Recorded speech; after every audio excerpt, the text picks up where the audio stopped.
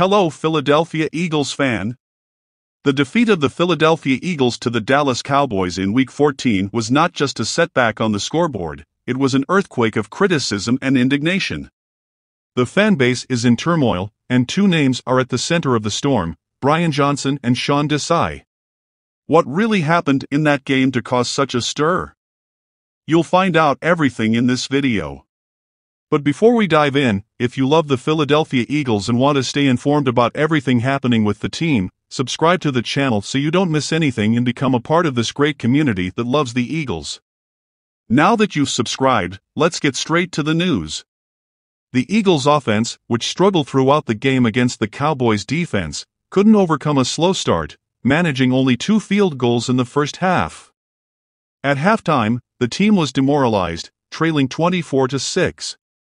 In the second half, the Eagles' defense regrouped, limiting the Cowboys to only 9 points. However, the offense remained stagnant, failing to score in the last 2 quarters.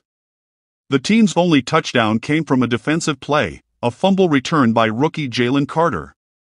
Social media was buzzing with comments about Johnson's offensive scheme, with fans calling for both his and Desai's dismissal. Game mistakes, confusing play calls, and questionable use of some players were among the criticisms directed at Johnson. Meanwhile, Desai, whose defense conceded an average of 36.3 points in the last 3 games, also did not escape the fans' anger. In the midst of this tumultuous scenario, the crucial question arises: are the criticisms and calls for change truly justified, or are we just witnessing the emotional reaction of frustrated fans? Share your opinion in the comments, as your input is very important to our community. We'll be back soon with more Philadelphia Eagles news. Big hug, see you in the next video.